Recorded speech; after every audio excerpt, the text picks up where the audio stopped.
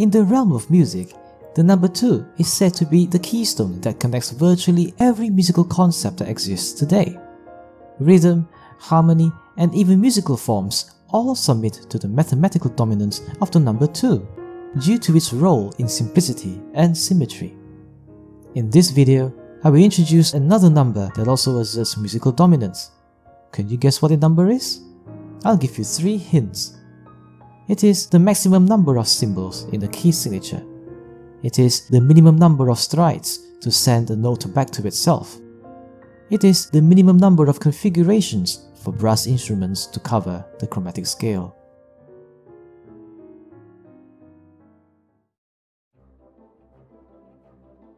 A key defines a default set of notes to be used in a musical passage.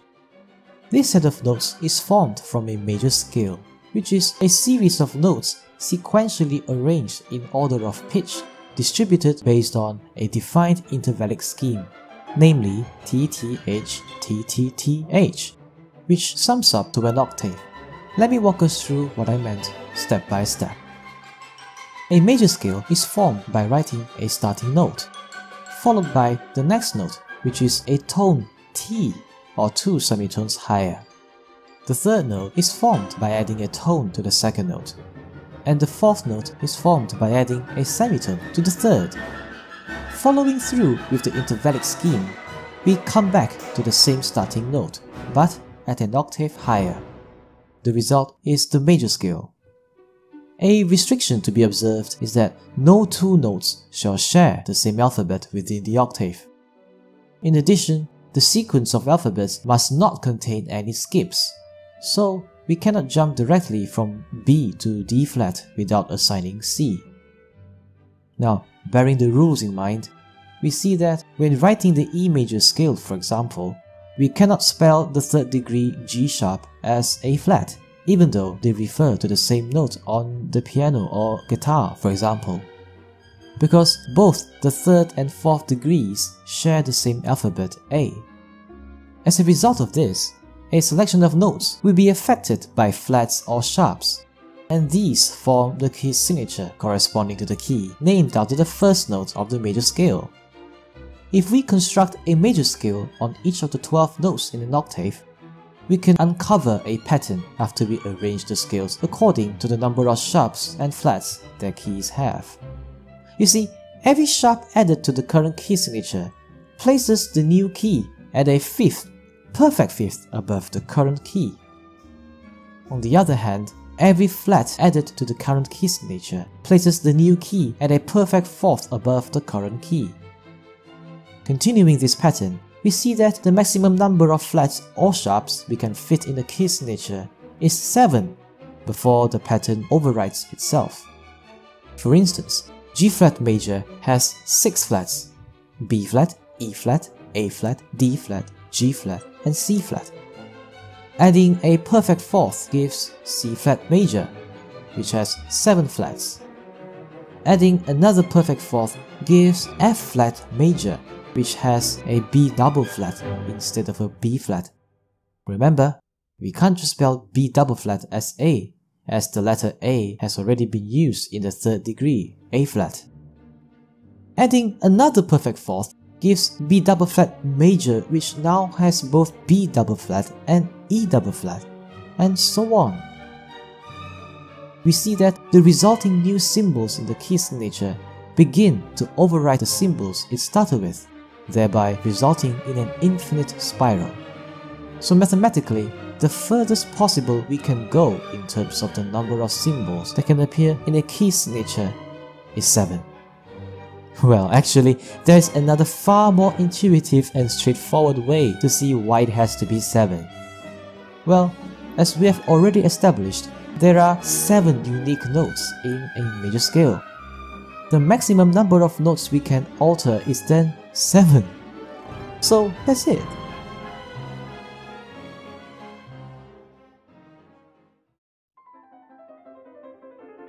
Let's play a game.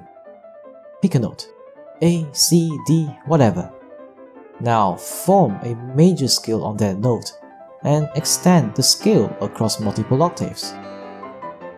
Pick any whole number greater than 0 and less than 7. Add that to the note you picked to find out where you end up with along the extended major scale. Add the same number again on the new note to see where you'll end up with along the scale. Keep on doing this until you end up with the note you started with. How many times did it take?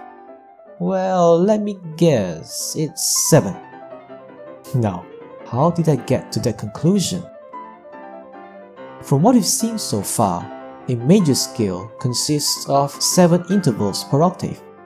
Extending this scale to n octaves long gives a total of 7 n intervals. Our goal here is to find out how many strides it takes to reach the 7nth interval, which represents the starting note n octaves away. Equivalently, we can imagine a flight of stairs consisting of 7n steps. If we walk up the stairs at delta steps per stride, how many strides does it take to reach the top? The solution to this is mathematically represented as s equals 7n over delta. Let's investigate the case where delta is 1, which is the case where we walk up the stairs one step at a time. We get s equals 7n. Since n is a whole number representing the number of octaves, 7n is therefore whole. Taking the smallest value for n as 1, we see that it takes a minimum of 7 steps to reach the starting note. Now let's investigate the case where delta is 2. We get s equals 7n over 2. This expression only returns a whole number when n is a minimum of 2. When that happens, the number of strides becomes 7. N equals 2 here means that it takes only 2 octaves for the stride to reach the starting note. In fact, any stride size takes the same number of octaves to reach the starting note. And these two values cancel out, leaving 7 as the prevailing number for all cases, except when the stride size is 0 or 7. We don't get the same consequence for the chromatic scale, which has 12 intervals. Using the same thought process, the expression for the number of strides would be this. Trivially, it takes a minimum of 12 steps to reach the starting note if the stride size is just 1. For a stride size of 2, s equals 6n. With n taking the minimum value of 1, it takes only 6 strides to reach the starting note. For a stride size of 3, it takes only 4. Why is it so different for the case of the chromatic scale then? Well, that's because 12 is not prime. It is divisible by 2, 3, 4, and 6. So a stride size of any of the 4 factors of 12 will result in an s less than 12. The mathematical property we have discussed for the case of scales is profound. Extending this to harmonies in place of single notes, we obtain harmonic sequences which play a huge role in chord progressions for classical and modern music alike. And that will be for another video.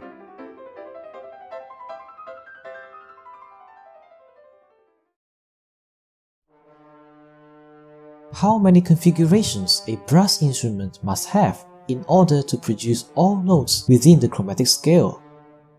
By configurations, I mean the combinations of fingerings for valved brasses or the number of positions along a slide for the trombone.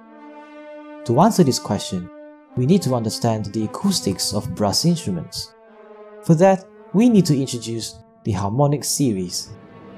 First, without any loss of generality, let's bring forth the tuba, my wife during my high school years, and understand the way she works. Let's look past her curves and focus only on the tubes, because that's where the magic happens. Without pressing any keys, this is the infinite series of notes that I can access. By adjusting my airflow and embouchure, I can play the notes I want from this series. This is the natural harmonic series of my tuba. Natural, meaning nothing has been altered by depressing any keys or engaging any valves. Generally, the first note in the series, which is called the fundamental tone or pedal tone, is not frequently accessed by brass players due to its lack of stability. Rather, the second harmonic is the most stable, full, and robust tone in the series. So, for all purposes of discussion, we will disregard the pedal tone. Our goal is to make the tuba more inclusive, allowing us to play at least a full octave of a chromatic scale. Since our tuba is still in its natural mode, meaning we are only able to play notes strictly from this series only, it is therefore impossible for us to access this A, this C, this F sharp or E flat.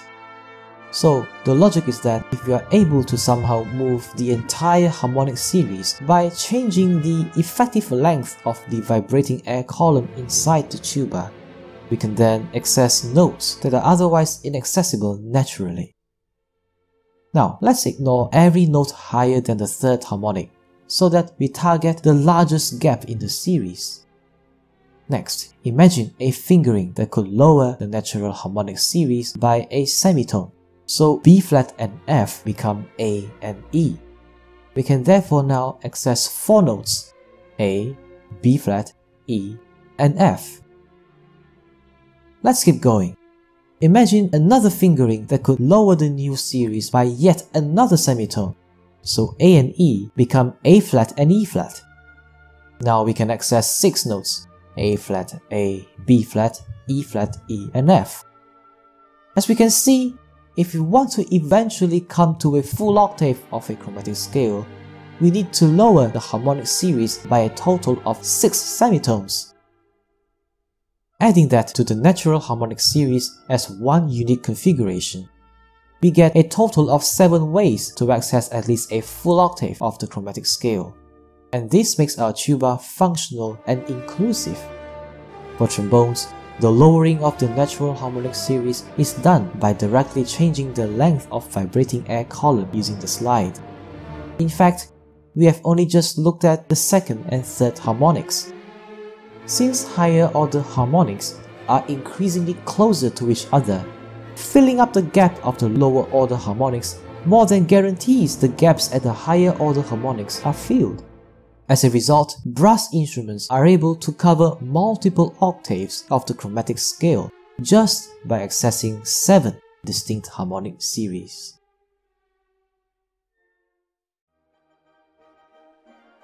By talking about the number 7, we get a glimpse of how key signatures work, how the cyclic property of scales defines harmonic progression, and the role of harmonic series in sound generation, each of which deserving its own videos. The purpose of tying mathematics with music in this video is not to scare away music learners, but it is to enunciate the fact that music isn't always entirely arbitrary with its rules. I hope that this video sheds light on music in ways that are different from your perspective or experience, because music truly is amazing if you perceive it from an unconventional viewpoint. And finally, please enjoy making music.